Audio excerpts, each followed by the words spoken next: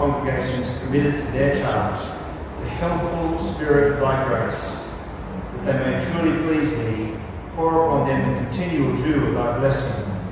Grant this, O Lord, for the honour of our advocate and mediator, Jesus Christ. Amen. Almighty God, Father of all mercies, we thine unworthy servants do give thee most humble and hearty thanks for all thy goodness and loving kindness to us and all people. We bless thee for our creation, preservation, and all the blessings of this life, but above all for thine inestimable love in the redemption of the world by our Lord Jesus Christ, for the means of grace and for the hope of glory. And we beseech thee, give us that due sense of all thy mercies, that our hearts may be unfeignedly thankful, that we show forth thy praise not only with our lips, but in our lives, by giving up ourselves to thy service, and by walking before thee in holiness and righteousness all our days, through Jesus Christ our Lord, to whom with thee and the Holy Ghost all honour and glory, world without end. Almighty God, who has given us grace at this time with one accord to make our common supplications unto thee, and thus promise that when two or three are gathered together in thy name, that thou wilt grant their requests. Fulfill now, Lord, the desires and petitions of thy servants, as may be most expedient for them, granting us in this world knowledge of thy truth, and in the world to come, life everlasting. Amen. The grace of our Lord Jesus Christ, and the love of God, and the fellowship of the Holy Ghost, be with us all evermore. Amen. This hymn that we are about to sing in our hearts to God, before we hear Reverend Dr. John Dixon speak on Psalm 116 and Psalm 116 verse 12 in particular. This hymn was written by John Newton. Of course, John Newton is the former slave trader who came to know Jesus Christ late in life. It's never too late.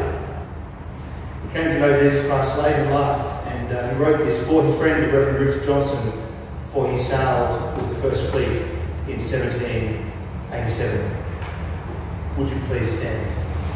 Very different occasions from one another.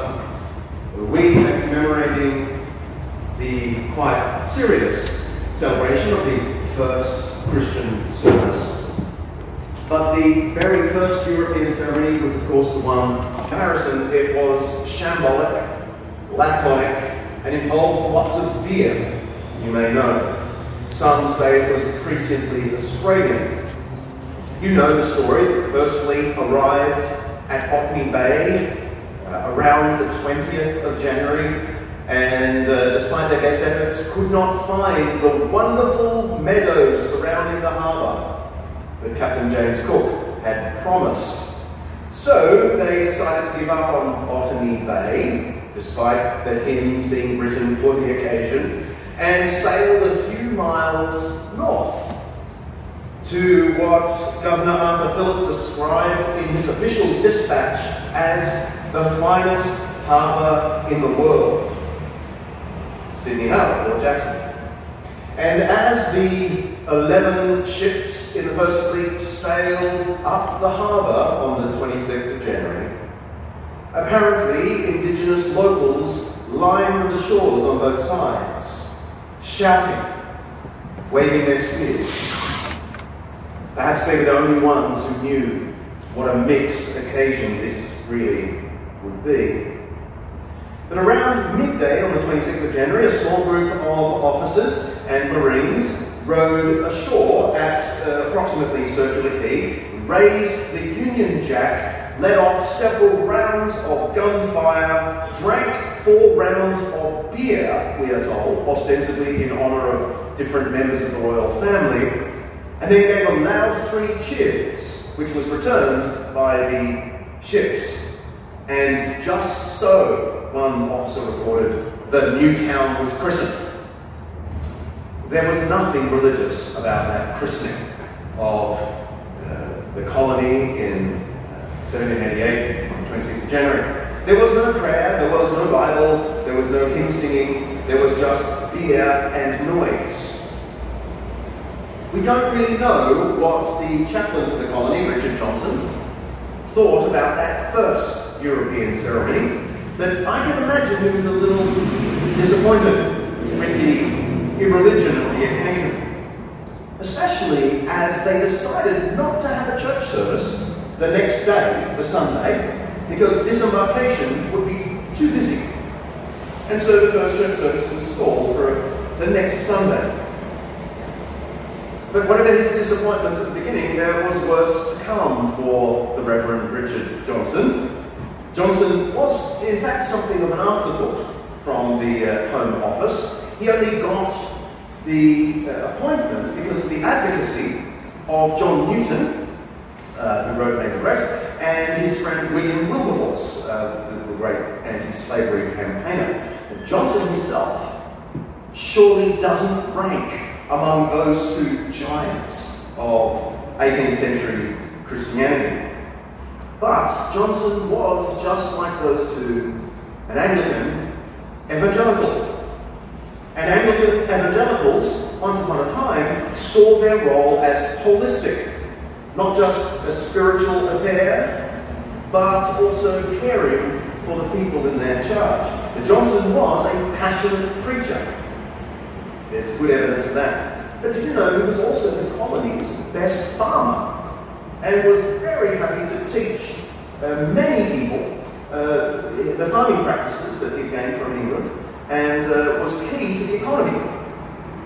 He and his wife Mary, as you may know, were also in charge of schooling in the first 10 years. They taught over 150 children together in those early years before they handed it over to Thomas Tabor in 1797 as the first teacher of the colony, and he is remembered in the plaque over on the wall to your right. Johnson famously engaged with the convicts and the officers alike, and as Justin intimated, he refused to play the role of moral policeman, which is what we know successive governors wanted the chaplains to do.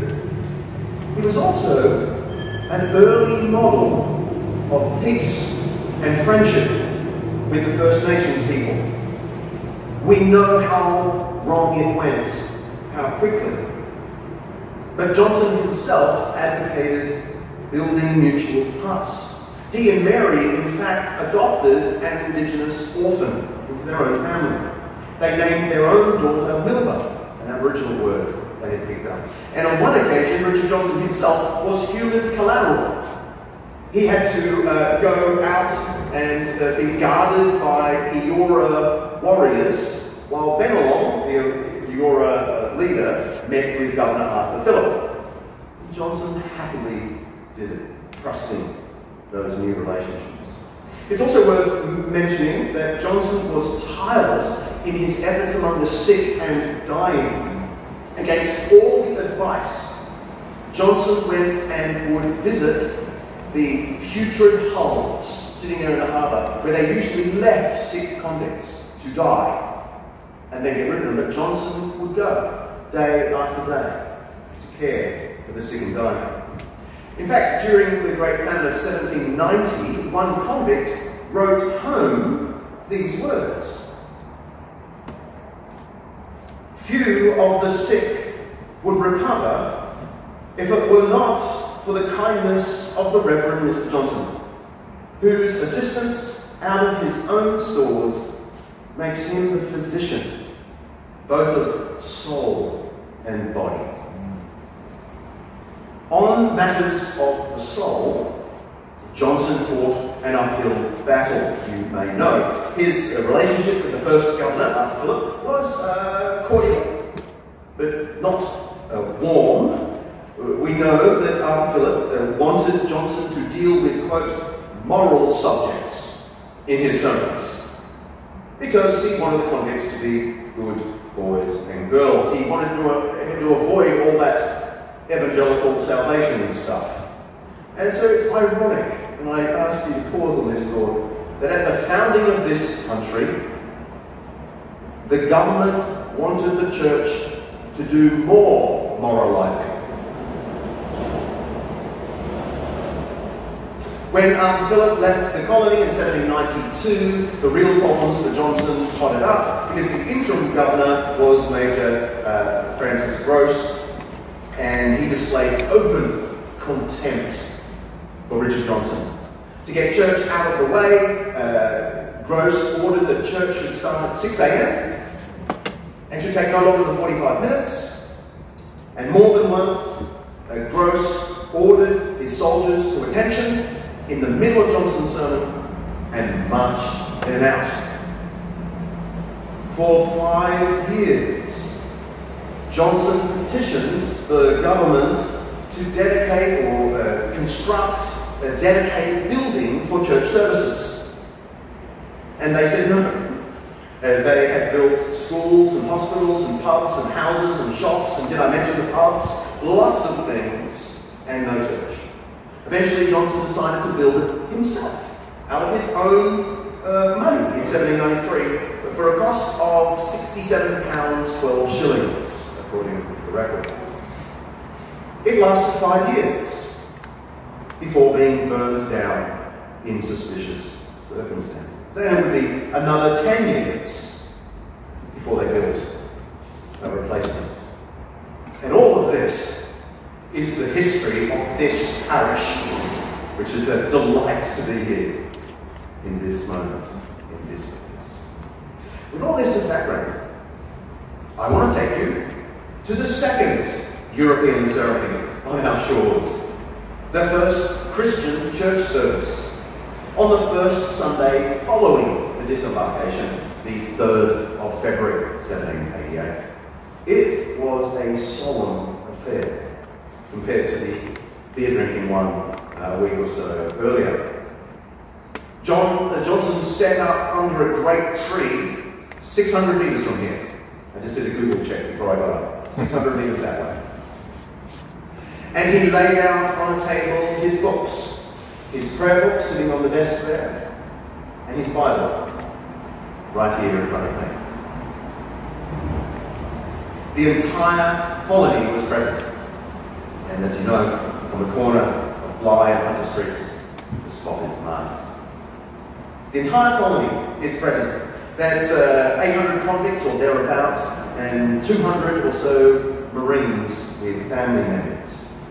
Watkins Tench, First Fleet officer, wrote in his famous journal about the occasion, the behaviour of both the officers and the convicts was equally regular and attentive.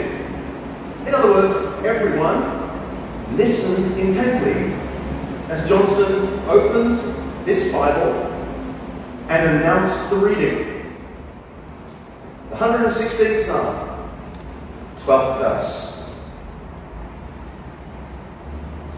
What idea would he choose to mark the beginning of the colony, of a nation?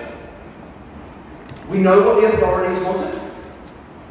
One of the thou shalt not passages would be just fitting for the occasion.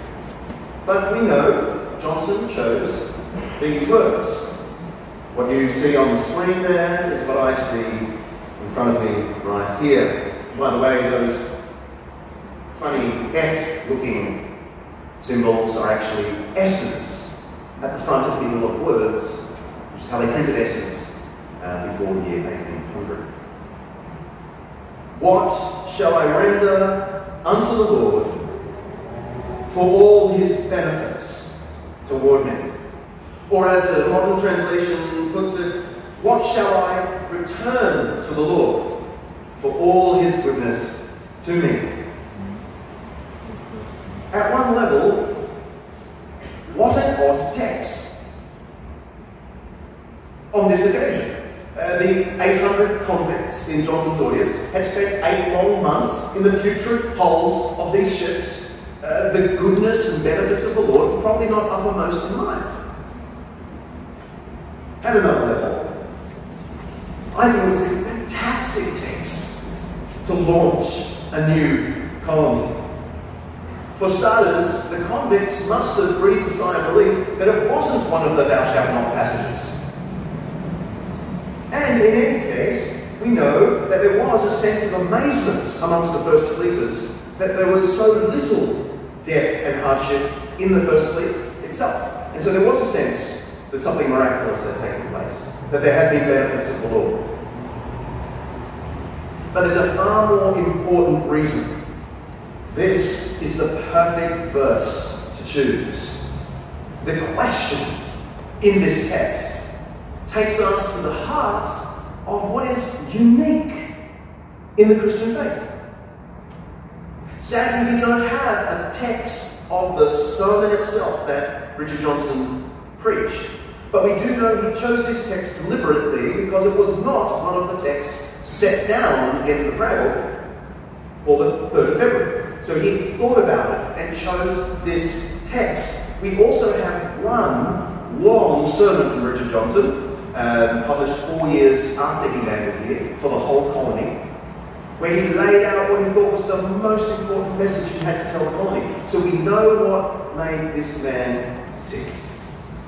We don't have to guess what Johnson was getting at by saying, "What shall I render or give back to the Lord for all his benefits?" Because this verse captures Christianity's central contribution to the history of ideas. I put it this way: that Christianity is about gratitude in response to God's gifts, not morality in pursuit of reward. I'm going to say that again because it's so the opposite of how our world thinks. Christianity is about gratitude in response to God's gifts, not morality in pursuit of a reward. In so many areas of life, then and today, the principle we operate on is performance brings reward. It starts in childhood. At school, kids say to one another, "If you do this, then I'll be your best friend." When they start to join sports teams, they realise that only performance brings the rewards. In academics, it's true. In the business world, it is true. You perform, you'll be promoted. Make a mistake, watch out. And people take this performance reward mentality into religion and think that you have to do things, perform rituals, do rules, and God will reward you with his benefits. And in a way, that was the message Arthur Phillip and Gross would have liked Johnson to preach, because it is a message of control. If I can convince you of the carrot or the stick, I can control you. But Johnson wouldn't have a barrier. Johnson preached what theologians call the doctrines of grace. What his friend John Newton called amazing grace in that song he wrote 18 years before all this.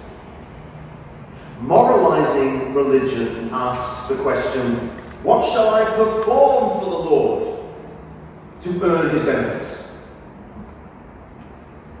Christianity asks, what shall I render, give back to the Lord for all his benefits already received?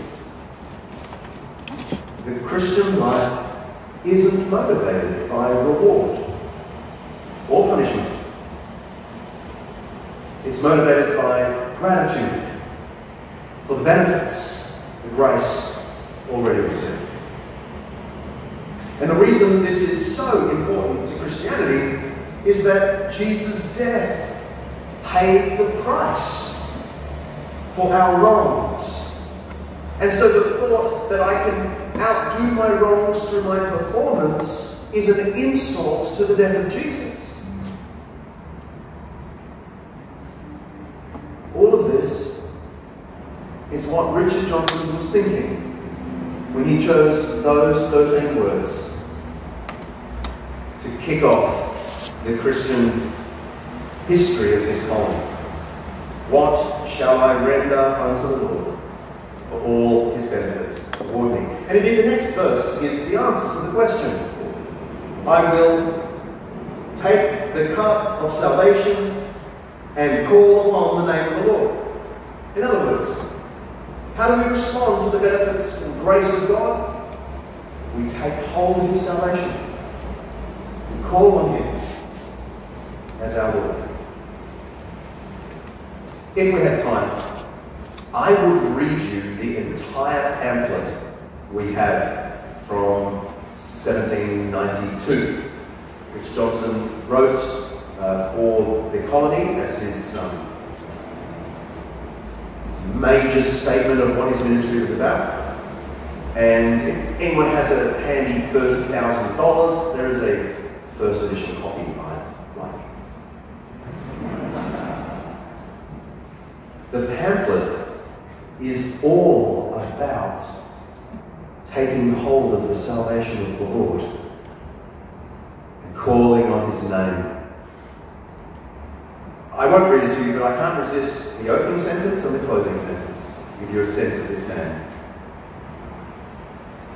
Remember, he is writing to convicts and settlers and officers. Your souls are precious. You are precious to the Lord Jesus Christ. You are precious in my estimate. It goes on for the length of a full sermon, a good old-fashioned full sermon, not one of these modern homilies. And it ends, this will be my daily prayer to God for you, your eternal salvation. All of that must have been present in his first sermon. What shall I render unto the Lord for all his benefits? May I leave Johnson for a moment and look at things from the perspective of one of the convicts sitting under the great tree 233 years ago today.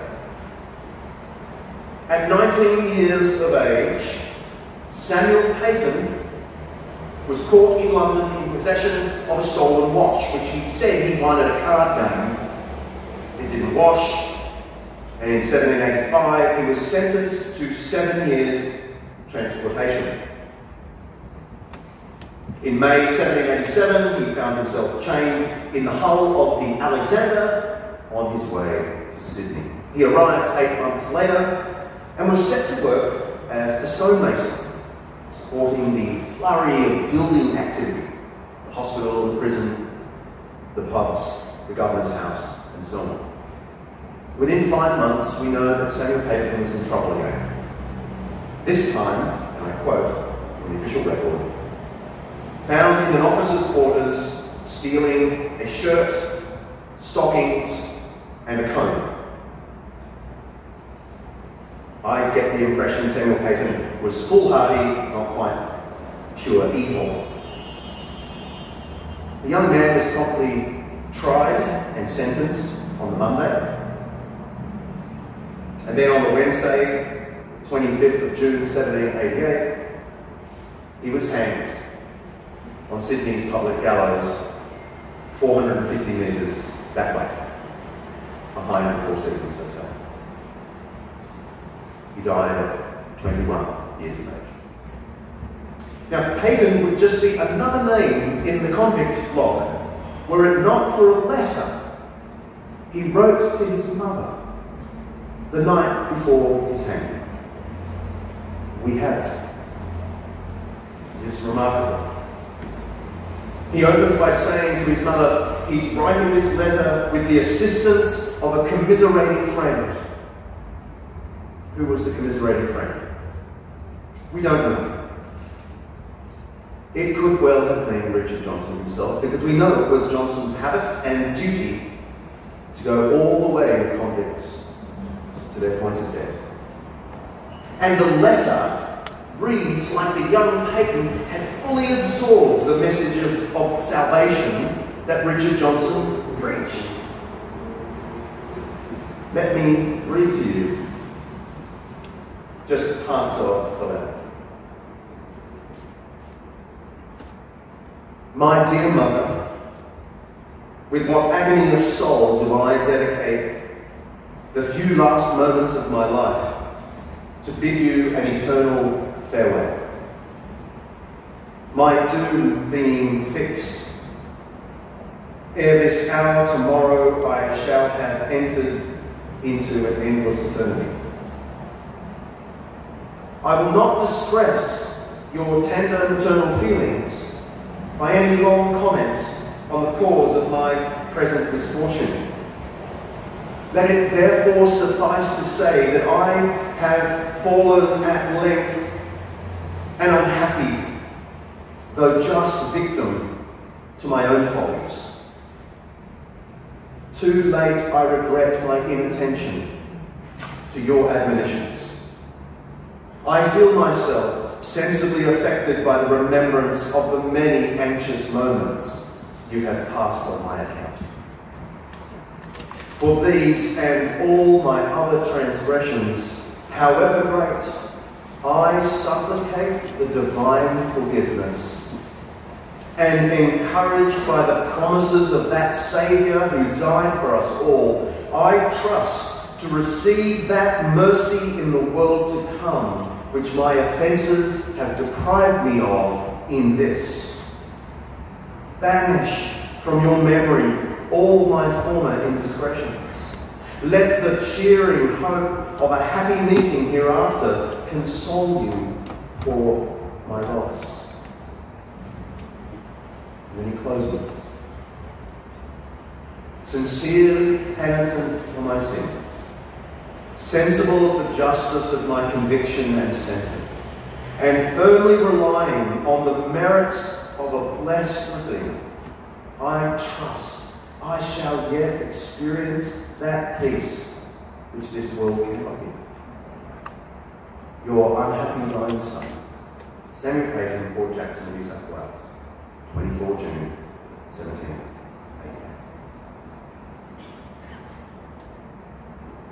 Payton's letter captures perfectly the heart of Christianity, not performance, but grace. Payton wasn't in those moments thinking about what he might do to earn the benefits of the Lord. The letter is all about trusting the promises of the Saviour who died for us all, about firmly relying on the merits of a blessed Redeemer, he says. You know, his death is mentioned in several journals from 1788. We know it was a cold, wet, squally June day. At 11:30 a.m, the 21-year-old mounted the gallows and made what one witness describes as, quote, an eloquent and well-directed speech admitting guilt and asking for forgiveness. He died penitent, wrote another witness. I say he died in the grace and the benefits of the Lord. Friends, from the first days of modern Australia, the Christian emphasis was not morality, but grace.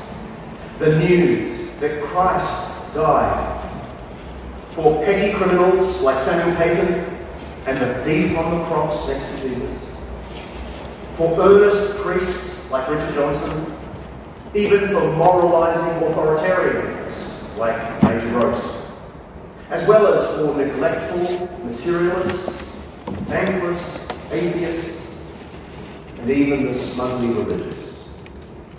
He died and rose for us all.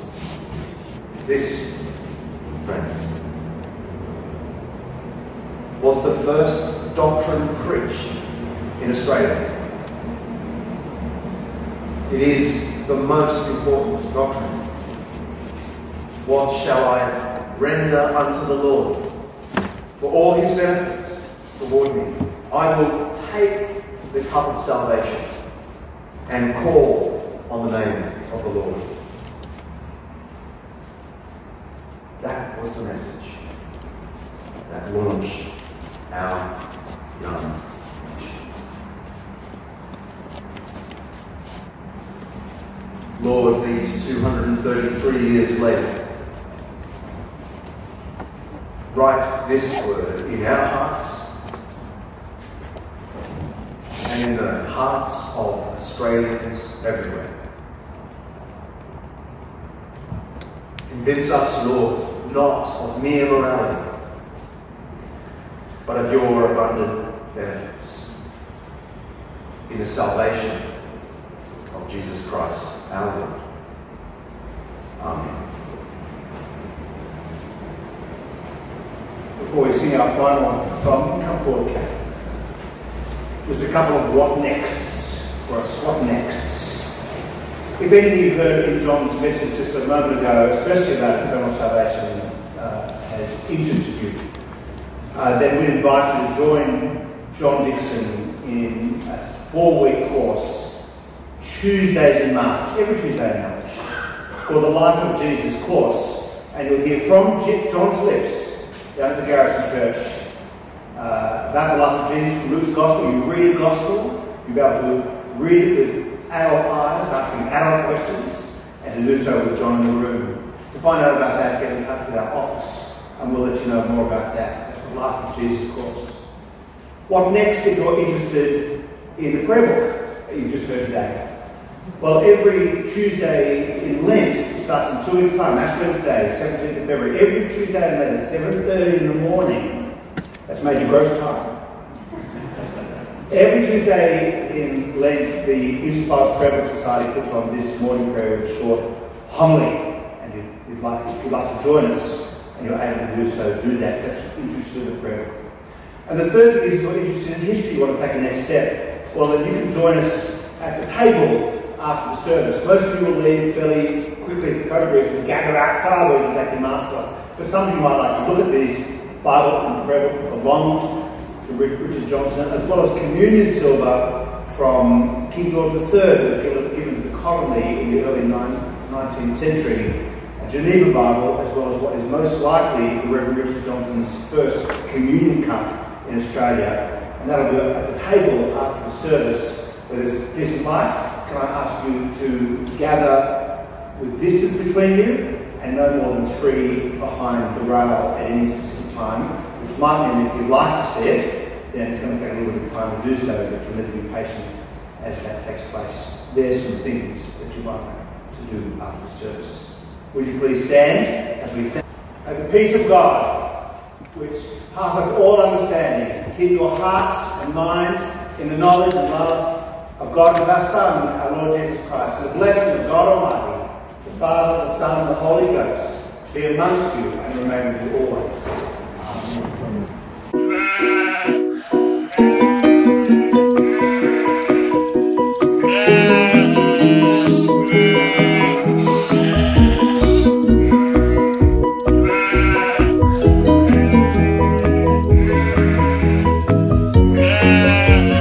You're not sure? Because how you know? You never see these people who write this book, you know? No. You don't know who's the writer. Would you trust them? It was 200 years ago, and they're all dead now. Yeah, we can trust them. You should trust them? There's plenty of alcohol. So. It was a 4 ounces of beer. Yeah, I think it was a bit more than 4 rounds. Yeah, it probably was 24.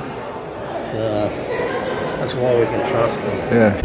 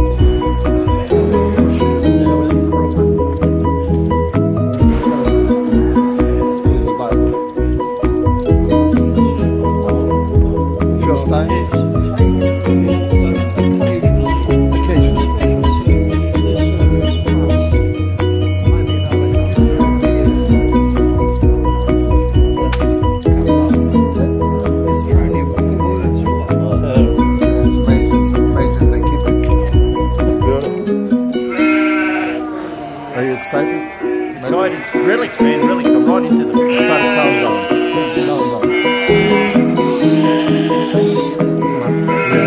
All the swords, that. Swords, he's an expert in swords.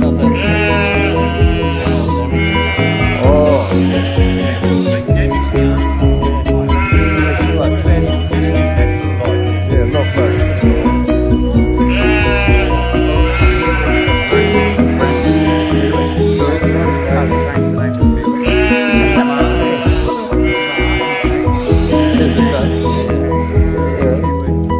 AKA